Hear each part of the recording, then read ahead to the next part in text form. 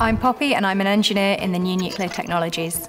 So I started working in mechanical engineering and then I got involved in a project looking at the digital roadmap for a company working in fusion and how they can work on the technologies and the way they manage data today to enable their future vision for the next 10 years. I'm now studying an MSc in computer science part-time to enable me to grow that sort of digital side of my career, as well as continuing on with some of the more mechanical parts. I'm really enjoying being able to explore both sides of the business and work with people on more traditional design problems, as well as looking at how we can innovate in the future. We are applying the same ideas, the same technologies, or the same innovations to a huge range of projects, and really interesting, really critical projects, whether that's infrastructure, whether it's transportation, or whether it's energy and power, which is more my space. Sellafield's a really good example of a digitally forward nuclear site.